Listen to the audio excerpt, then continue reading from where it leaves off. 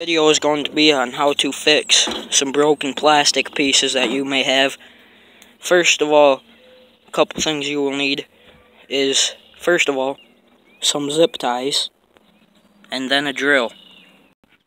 And then you start to drill holes evenly spaced apart so you can thread the zip ties through, and then it should hold together. Now that I am finished drilling all of the holes, it should look something like this. Now I'll start to put some of the cable ties on. And here's what it should look like when you're finished, I guess. It's not professional.